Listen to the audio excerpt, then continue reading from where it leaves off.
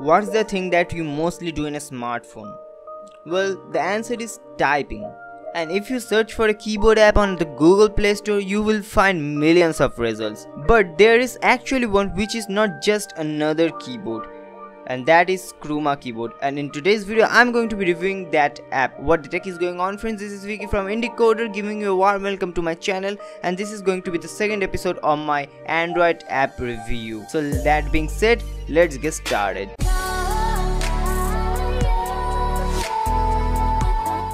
Chrooma keyboard is probably the most beautiful keyboard out there, and it can change its color based on the app you are using. So suppose if I open YouTube here, you can see it's the exact same red as the YouTube app has.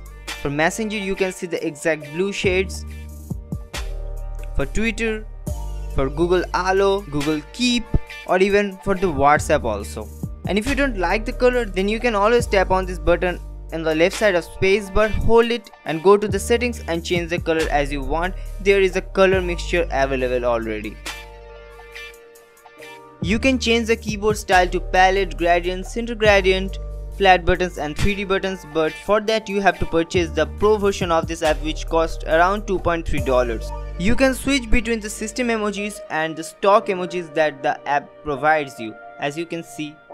Although I like the system emojis better. The app has almost all the customization options, from resizing to your keyboard and to double space period and etc. And you can add your favorite native languages on this keyboard also. You can change the theme of this keyboard also, like AMOLED, fixed color and the classic version. There is also an option of a battery saver which reduces the battery usage by this app.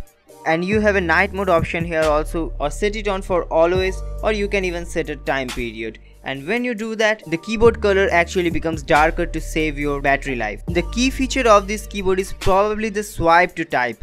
I have never saw any other keyboard reacting so smooth as this app does. It's just almost 99% accurate, as you can see on the example. It's just so swift. You can almost effortlessly type anything you want in English. Another pretty cool yet useful feature is that if you type something wrong, then you don't need to put your fingers on that word again. You can just swipe on your spacebar, as you can see, and the cursor actually moves. And it's very easy to handle, and not just always switching your hand from the keyboard and to the type box. And if you want to type in one hand, then you can always drag the spacebar, and as you can see, the keyboard changes its position from left to center to right, and it's very easy when you are typing in one hand. But one thing which is missing in this app is that the next word prediction. It's not available on this app, although the Google keyboard has the next word prediction option. But overall it's a very good app, and it's now my primary keyboard app. Thank you guys for watching. Please like and share the video, and let me also know that how do you think about this app in the comment section below. And don't forget to subscribe, and see you guys on my next video. Peace.